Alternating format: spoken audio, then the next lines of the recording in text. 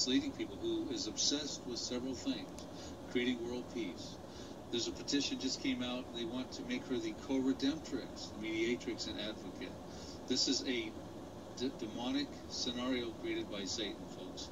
And the other thing too, she's obsessed with Russia. Why is she obsessed with Russia? I get into that in my book.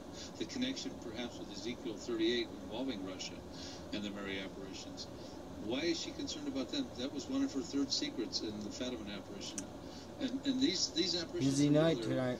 Miracles and healings and conversions to Catholicism when these things happen. And they happened in Egypt in late 1960s, seen by Gamal Nasser. So you can understand why that is the Roman Papal Rome. There's different arguments who it could be. Is it Islam with the central city of Mecca? Is it New York City of America? Is it rebuilt Babylon, Iraq?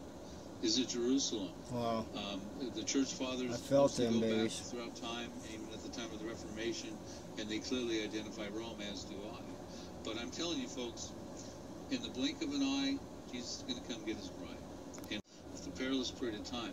And this period of time that could happen that are perilous, there'll be martyrdom. The fifth seal saints will actually be slain for their faith. This may be someone you know. So, I mean, I'm getting a little bit ahead of ourselves, but I just, 2017, Lynn, this could be a year where God allows the fulfillment of biblical prophecies to come off the parchments and find their fulfillment found on the pavement. So I'm just alerting your people to, don't think that those things have been prayed away. Those prophecies written thousands of years ago are converging and ready to happen. I agree 100% with you.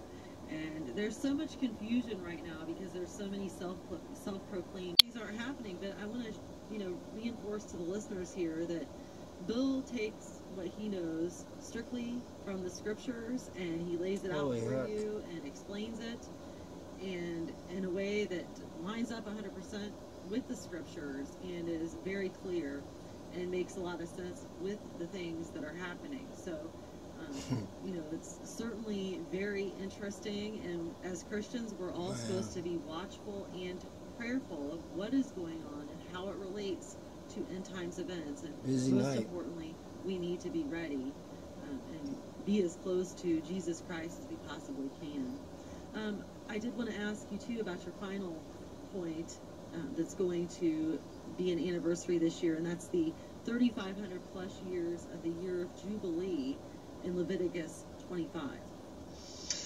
Right, and of course this is the one that's the hardest to really know, because we aren't exactly sure when the temple was destroyed by the Romans in 70 AD. The records were, was it 3,500 years, 3,600 years, this sort of thing. But this is a super Shemitah, if you will, perhaps year, where a great release of the land, the forgiveness of the land and the debts and everything. So, we have to watch that too. This is just another thing that could be coming in this year.